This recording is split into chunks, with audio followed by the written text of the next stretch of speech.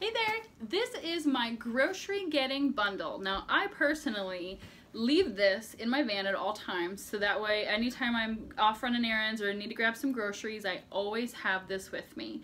But one thing that I love about them is they both compact down flat for really easy storage, and also when you get into the store, you just scooch them under the bottom part of the buggy and they're out of sight. So the two products that I recommend for the grocery store are the large utility tote.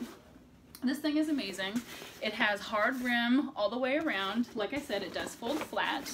And this is specifically for dry goods, canned goods. It can hold 50 pounds of weight, so whatever you want to stick in there, honestly.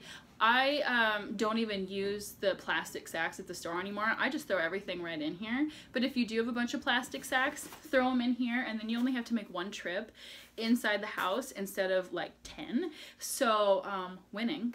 And then the second thing that I always take with me to the grocery store is my Fresh Market thermal. This is a new print, chevron squares. Do you love that? Okay, so this thermal does unsnap on the sides if you want to make it just a little bit bigger. One thing that I really specifically love about this one is it has a hard bottom. So this is your gallons of milk. This is your jugs of juice and yogurt and all those big things that are heavy and hard on the bottom and they need something firm. This is what I use this for, okay? The inside is lined. It's wide open like that. It now has this new sticker on the bottom. You probably can't see it actually. This one actually has leak lock lining in it now, which is a brand new feature to this catalog season. So if you're worried about something spilling or leaking, it's not going to. So this is my grocery getting bundle.